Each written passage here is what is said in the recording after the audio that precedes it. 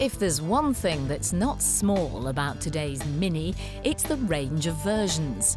The Cooper models may steal the limelight, but the First and One are just as desirable and much cheaper. These two Minis have basically the same smooth 1.6-litre engine, and while the One's is a little more powerful, both are fun to drive. They handle as well as any Mini, and despite the relative shortage of power, they're great fun on twisty roads. The ride is firm and sometimes bouncy, but not uncomfortable. Less happily, the Mini lets in too much road noise, and there's quite a bit of wind noise on the motorway.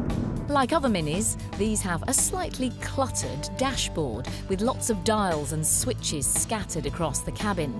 It's a bit plasticky in places too. But it is well built and distinctive, and there's enough adjustment for the driver's seat and steering wheel to find a comfortable driving position. These are hardly practical cars though. Just getting in and out of the rear seats requires a fair degree of dexterity, and the boot is small. It's the equipment that really betrays the two cars' entry-level nature. The One's kit is rather stingy, and the First is even more miserly.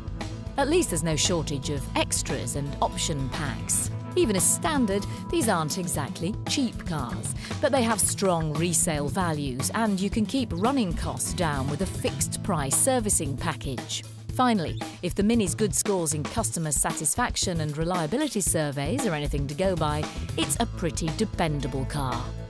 These two may be the cheapest Minis, but they don't make you feel like you're sacrificing too much. They have the same image as the dearer versions, but cost less to run. Of the two, we prefer the One. It's better value for money, but still provides a thrill-a-minute drive and great desirability.